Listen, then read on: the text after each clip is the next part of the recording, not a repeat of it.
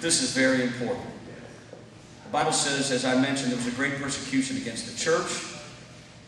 Chapter 9 of Acts, Saul was breathing out threatenings and slaughter against the New Testament believers. On the road to Damascus, a light shines from heaven.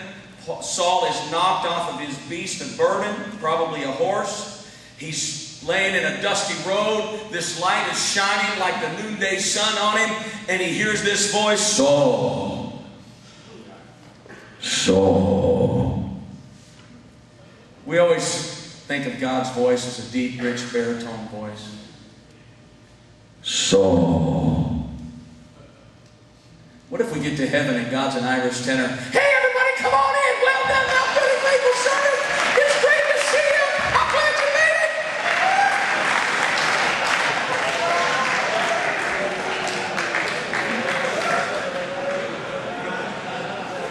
Wouldn't that be a shocker?